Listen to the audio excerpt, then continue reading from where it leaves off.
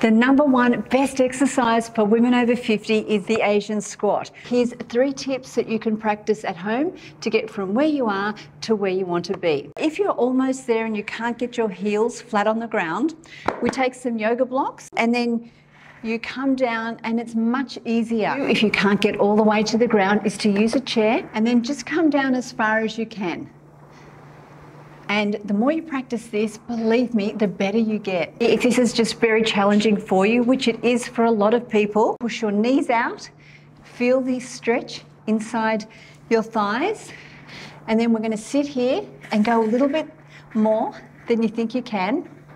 And then just get used to this feeling. It's super interesting to check out what Louise Hay says about stiff hips. This and this. Does that make sense to you? The number one